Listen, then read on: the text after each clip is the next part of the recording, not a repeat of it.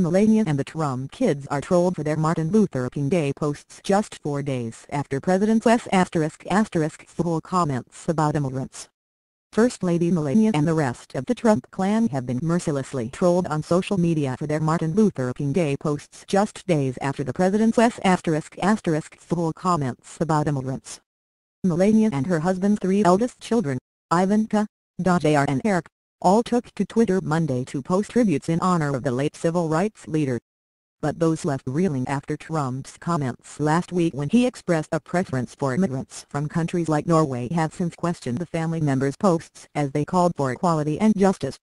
It started around the same time the president was arriving at his Florida golf club. Eric Trump tweeted, "Happy Martin Luther King Day. Hope you all have a wonderful day." His post accompanied the photo of King with a transcript of his famous speech with the words, "If you can't walk, then crawl, but whatever you do, you have to keep moving forward." One Twitter user wrote an extra line for King's speech, saying, "In order to eradicate the world of people like Eric Trump." Another person responded, "I don't know. It really doesn't have the same meaning coming from you. Kinda like an atheist wishing me Merry Christmas. You two son of a monster. This is probably your first time mentioning his name," someone else hit back, while another wrote, "MLK would be ashamed of your family." Another Trump trying to appease the country with their fake honoring of MLK.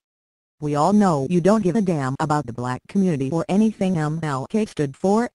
In fact, your racist father is trying to take America back to where it was before drive. King made it what it became," one user commented. The First Lady said in her tweet that the U.S. continually strives for equality and justice nearly 50 years after King's assassination. "Today we honor Drive. Martin Luther King Jr. and his service to this great country. I am honored to be First Lady of a nation that continually strives for equality and justice for all," Mrs. Trump wrote. The response was instant as Twitter users questioned whether Melania had spoken to Trump about her views. "You might want to talk to your husband about equality and justice for all," one person tweeted. Another wrote, "Surely you can understand how empty your words appear when the current president acts with such blatant disregard toward people of color and diversity. Such a nice sentiment. If only you weren't married to a POTUS who is racist, and actively working to keep inequality and injustice alive and well in this country," someone else tweeted. Ivanka tweeted, "Drive. Martin Luther King Jr. was one of the world's great heroes. Today we honor his profound life and legacy. The backlash against her was swift. He would have hated your family," one person tweeted.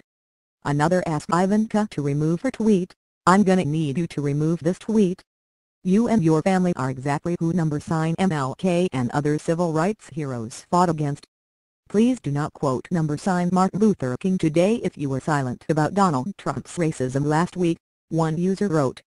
Another tweeted, "You may want to remind your dad to honor MLK instead of tweeting about himself before heading out to the golf course.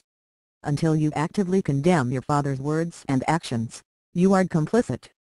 You don't get to play both sides." Donald Jr. posted a photo of himself with MLK's niece Alveda King. He was called out for his choice of wording, which suggested that the late King himself was a Trump supporter. "This picture brings back fond memories of when I had the honor of campaigning with Alveda King, niece of the great and amazing Trump supporter," he wrote. One person hit back, "The weird way he wrote this suggests he thinks Martin Luther King was an amazing Trump supporter. When MLK said 'I have a dream,' it wasn't your father he envisioned," Another wrote, "This picture brings back. Is this full English or your own version of Trumplish?" The trolling comes after Trump made headlines last Thursday when he lashed out in a meeting with lawmakers about immigration reform, demanding to know why the U.S. should accept citizens from what he called full countries. He was speaking about people from Haiti, El Salvador and various African nations, people briefed on the meeting told the Washington Post. "Why are we having all these people from full countries come here?" Trump said. "Why do we need more Haitians? Take them out." Trump spent the weekend denying he made the comments and clearing his name. The eldest son of Martin Luther King Jr. called out Trump over the comments on Monday in Washington, D.C. When the president insists that our nation needs more citizens from white states like Norway, I don't even think we need to spend any time even talking about what it says and what it is, Martin Luther King I said. We got to find a way to work on this man's heart,